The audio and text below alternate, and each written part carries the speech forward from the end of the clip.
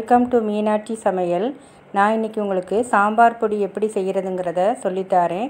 இந்த ரெசிபி எங்கள் அம்மா எனக்கு சொல்லி கொடுத்தாங்க. இதை நான் உங்களோட ஷேர் பண்ணிக்கிறேன். இதுக்கு மல்லி, மிளகாய், 8 மசாலா பொருட்கள் தேவைப்படும். இப்போ இது எப்படி செய்கிறதுங்கிறத பார்க்கலாம் வாங்க. சாம்பார் பொடிக்கு தேவையான பொருட்கள்: மிளகாய் 1/2 கிலோ. இதை நீங்கள் நல்லா வெயிலில் காய வச்சு மொறுமொறுப்பாக வர்ற மாதிரி காய வச்சு வச்சுக்கணும். மல்லியவும் வெயிலில் காய வச்சு வைக்கணும். துவரம்பருப்பு 100 கிராம், பச்சரிசி 130 கிராம்,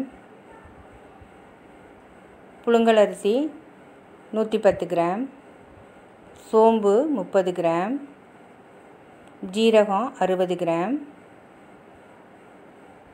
வெந்தயம் 1 டேபிள் ஸ்பூன், மிளகு 1/2 டேபிள் ஸ்பூன், மஞ்சள் 30 கிராம்.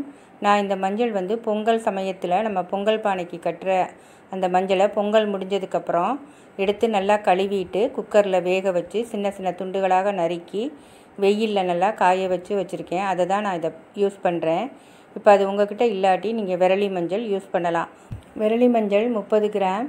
இது 6லேருந்து 7 துண்டு இருக்கும். ஒரு பாத்திரத்தை அடுப்பில் வச்சு பாத்திரம் நல்லா சூடானதுக்கப்புறம் நம்ம இந்த 1/2 கிலோ மல்லியை அதில் போட்டு நல்லா வறுக்கணும்.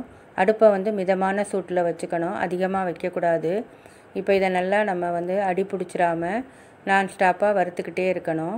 இது ஒரு 8லேருந்து 10 நிமிஷம் வரைக்கும் வறுக்கணும்.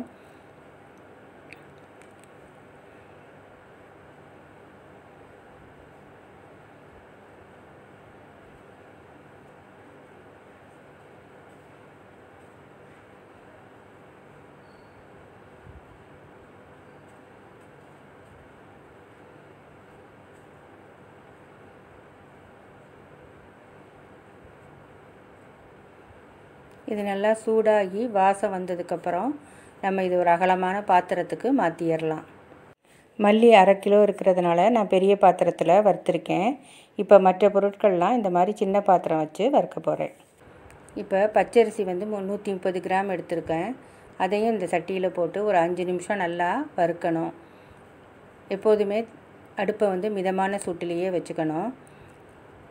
ஒரு 5 நிமிஷம் நல்லா வறுத்ததுக்கப்புறம் லைட்டாக நிறம் மாதிரி வந்ததுக்கப்புறம் நம்ம இந்த மல்லியோட இந்த அரிசியவும் நம்ம சேர்த்துடலாம்.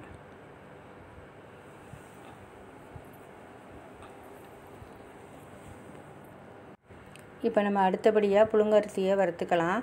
ஏற்கனவே சட்டி நல்லா சூடாக இருக்கிறதுனால உங்களுக்கு இதெல்லாம் சீக்கிரமே வறுபட்டுரும். புழுங்கலரிசியை ஒரு 2 நிமிஷம் வறுத்தாலே போதும்.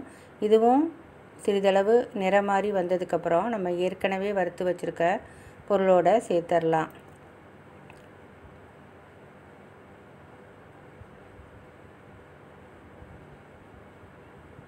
அடுத்தபடியாக ஜீரகத்தையும் ஒரு 2 நிமிஷம் வறுத்தாலே போதும்.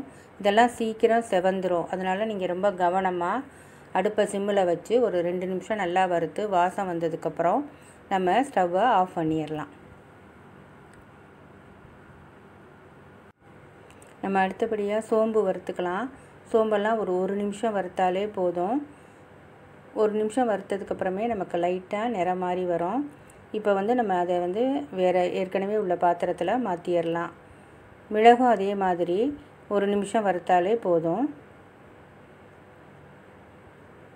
இப்போ உங்களுக்கு சட்டி நல்லா சூடாக இருக்கிறதுனால இதெல்லாம் ரொம்ப சீக்கிரமே வறுபட்டுரும். அதோடு அந்த அளவும் ரொம்ப கம்மியாக இருக்கிறதுனால சீக்கிரம் வறுத்துடலாம். இப்போ நம்ம வெந்தயத்தை வறுத்தரலாம். வெந்தயம் 1 டேபிள் ஸ்பூனுங்கிறதுனால நீங்கள் ஒரு 40 செகண்ட்ஸ் வறுத்தாலே போதுமானது.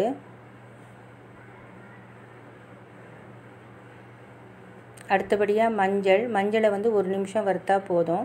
இப்போ நீங்கள் விரலி மஞ்சள் எடுத்துருந்தீங்கன்னாக்கா அதை 2-3 துண்டாக உடச்சிக்கிட்டு 1லேருந்து 2 நிமிஷம் வறுக்கணும்.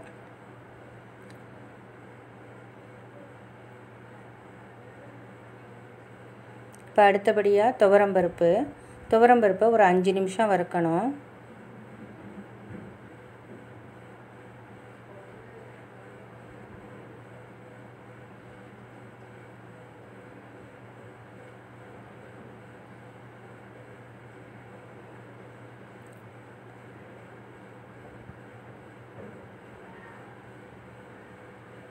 இந்த மாதிரி நல்லா செவந்து பொன்னிறமாக வந்ததுக்கப்புறம் நம்ம ஸ்டவ்வை ஆஃப் பண்ணிடலாம்.